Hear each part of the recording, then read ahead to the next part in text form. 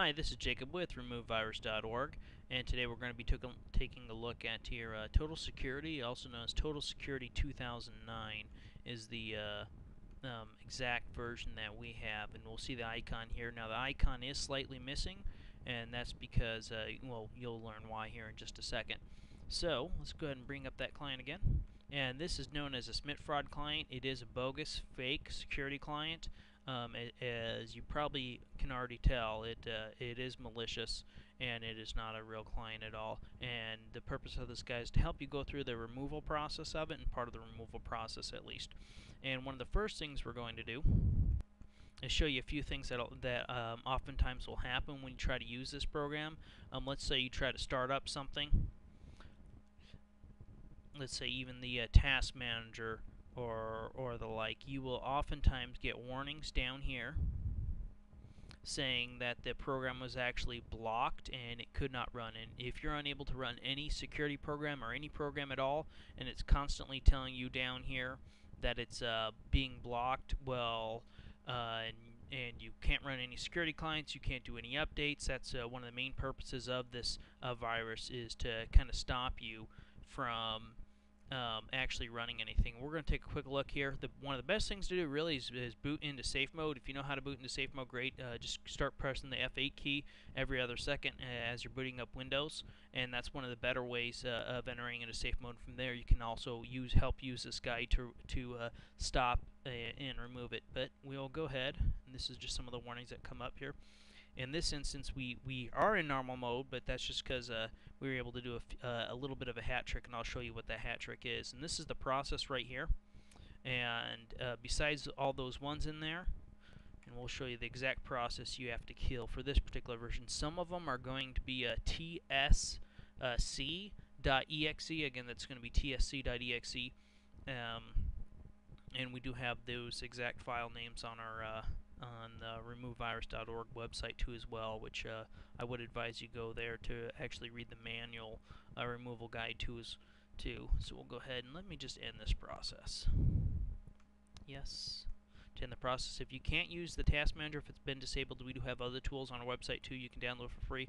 One of them is the kill process tool, which is helpful when things disable the task manager. But let me show you how you can actually run applications in case System Security or Total Security 2009, in case it has disabled safe mode for you. If you're getting like a boot virus and you cannot enter into safe mode, is you should do is right click on the file name, select properties, and under properties you're going to see the exact path to where that file is located. So let's go ahead and browse down there to it. So it's C:\documents all users. It's going to be this path right here. And so what you can do when you're in there is go ahead and try deleting whatever you can in that folder. Some things will be you'll be able to delete, and others you will not. Delete, yes. This guy most likely you will not be able to delete, and like I said originally, is going to be named this right here.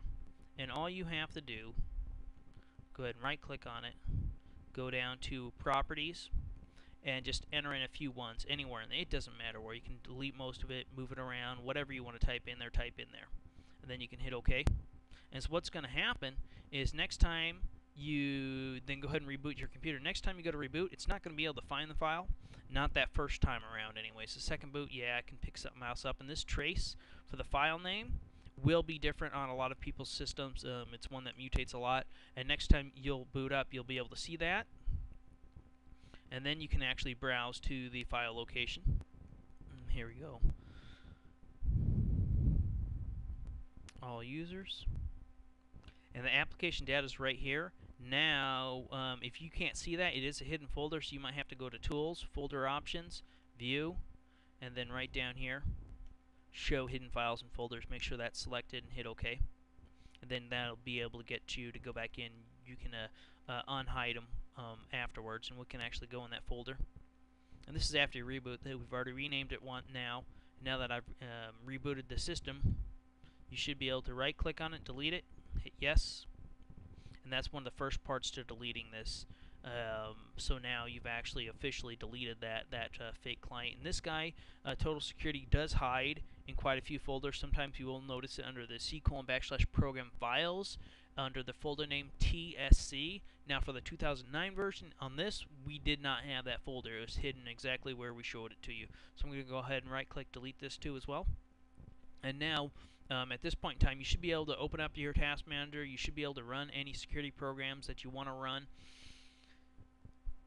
And we are going to have these links, like I said, on our removevirus.org website. So just go ahead and go there.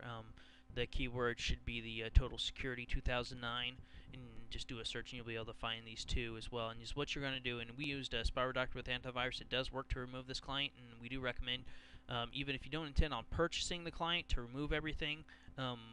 It does work, but we do recommend you at least run a scan. That way you'll know if any of these traces have changed. And basically once you run a scan here, and this is just the IntelliScan that I ran, there's a few other Trojans on here too as well since we installed this virus. This will tell you the exact link locations of where you have to go to actually delete. And so really all you have to do is go to browse to this directory, programs, and just delete the Total Security folder. And that's going to take care of both of those for you. And then down here, let's go ahead and let's browse to one of the registry keys that we're going to have to delete, and just to show you how it's going to be done. So what you're going to do is go ahead and go to the start button. Let me come down here for you. Run, and Vista is going to be very similar. You're just going to go to the run command, and regedit's already there. Just go ahead and type in regedit. And like we said, we have guides on exactly how to do this. And keep in mind, though, editing the system registry is dangerous. It's not something we do recommend average people to do. And we've actually browsed down to the traces already, and we do have a full disclaimer on our website too as well as at the beginning of this video. System security, and these are the strings in there. And even though the virus is called Total Security 2009, it will go by different strains, and I'm guessing that the System Security 2009 are probably the people who made this. So we'll go ahead, right click, we're just going to delete it. Make sure you want to delete this and all the subkeys, yes. There we go. And so really that took care of a lot of it. Now I would highly recommend you run a full in-depth scan with the Spyware Doctor with antivirus. Is what we use. It's my favorite client. You'll see it recommended a lot on our site. And it's good stuff. One license is good for up to 3 computers, so in my opinion it's well worth it. And basically in a nutshell that's it. Now for us, the Total Security 2009 did not hijack the desktop, and it did not disable System Restore for us. But some people may find that it will hijack your desktop area. It'll put an image there too as well, and we'll have removal instructions there and everything to how to help you out along with another tool, a Smith5 fix we like to recommend. There's a new tool that we're demoing out from some guys that's free, and we're going to be putting that up on our website too in the next few days, providing it works for us. And that is it. I hope you enjoyed the video, and remember, for more information, feel free to check out removevirus.org. Just type in Total Security or Total Security 2009 and read the removal guide there too as well. Take care.